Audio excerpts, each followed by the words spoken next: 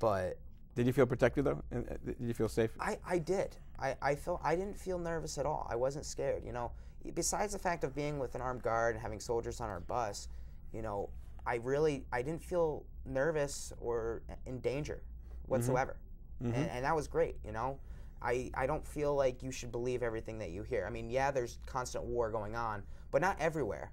You know, it's a safe place. It is. You know, you shouldn't let anything stop you from going there. What was really your favorite time there? Your favorite place and time on the 10-day trip? I would say Engedi in the Bedouin tents. That was my favorite time. It was so tranquil, and just being able to overlook the mountains and everything there, and riding my first camel and everything. That was probably my favorite part of the trip. Wow. When we slept there. I didn't sleep. I was too excited for the next day. But that was the funny thing. We didn't sleep at all on the trip. Well, let's see about this donkey that you rode. Can we get one of those, the picture of David and the donkey up? I'd like to see your donkey. Yeah. Let's see that. Eventually they'll get it up there. There you go. And there's Ashley. There's Ashley. Ashley Goldstein.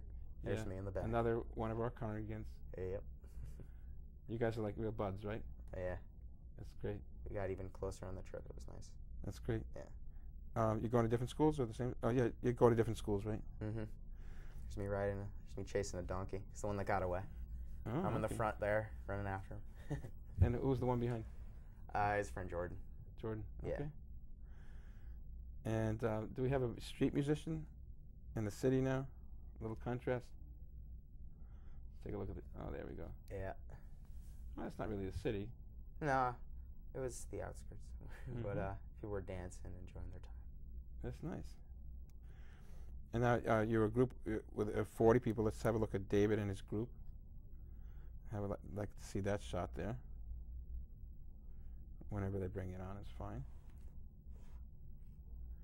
Now, there you are. Okay. Now, now the way it works, from what I understand, is that there's groups that are touring, around the country, many groups. Yes. And they're all kind of crisscrossing in southwest, east, north and south, in every different way.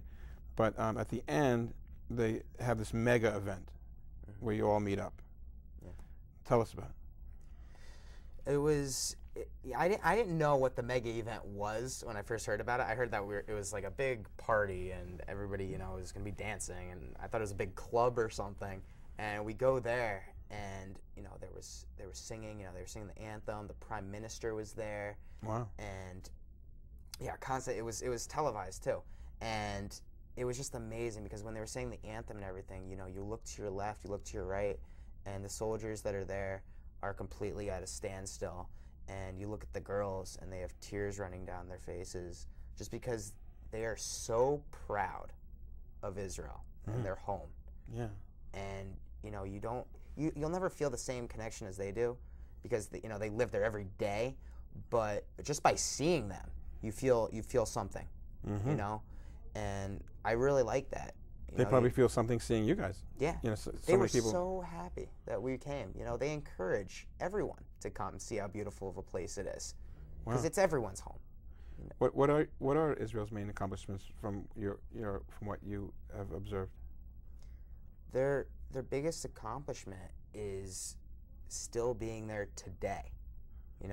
When they first signed to be a state, and till today, they have been through so much. People trying to put them down, and they are still surviving today. And their economy is constantly growing. It's rising like 6% each year or something. I don't know the actual number, but they are constantly growing, and it's amazing how much things are still going on there. And to think of what kind of future they're going to have, it's going to be amazing. Why do you think that there's a lot of energy there, right? A lot of people really want to do. They're very motivated population. A lot of good brain power there. A lot of new patents, new inventions, new scientific advances, new medicine.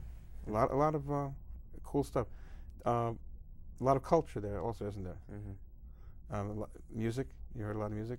Yeah. Yeah, they're like a lot of like rap type music, but they're also like strings and everything. Any reggae? Yeah, I think so. Israel's kind of big on the reggae thing. Yeah, yeah. That's great. So there was on this mega event there were 7,000 people your age, biggest turnout, boys and girls. Biggest turnout they've ever had. That's what was told.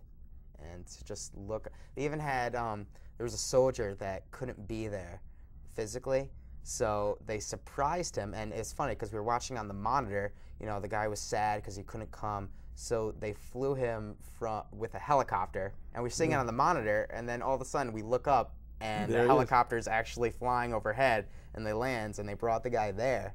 Wow! And I can't believe they did that for him, but they just wanted everybody to experience this. Wow, that's incredible. Yeah. Great music. Great. Loved it. And how long did this mega event last? And like what were the events of the evening? This was the final concluding thing. We're basically just watching people perform. A bunch of musicians, and we heard the Prime Minister speak for a little while, and he was pumping everybody up. Get your friends to come here. Look, see what an amazing place this is. What a beautiful place this is. All right, now you got a few seconds. Tell young people that haven't been on this trip. What do you want to tell them?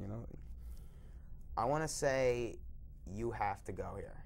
You have to come to Israel.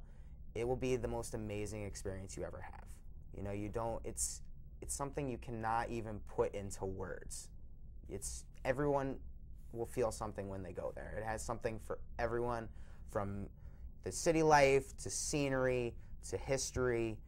Everything is available, and you have to go. That's my biggest recommendation for you. Just go. Any time of your life, just make sure you go there. You heard it from David Goldstein on Rabbi Rock TV.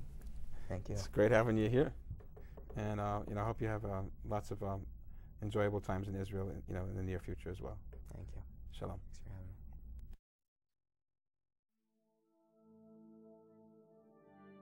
Ya Habibi.